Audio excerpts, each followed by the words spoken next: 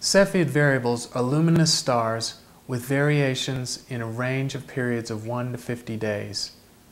The physics of their pulsation is well understood, and empirically, for stars with well-measured distance by parallax, there is a well-determined relationship between the period of the pulsation and the luminosity of the star.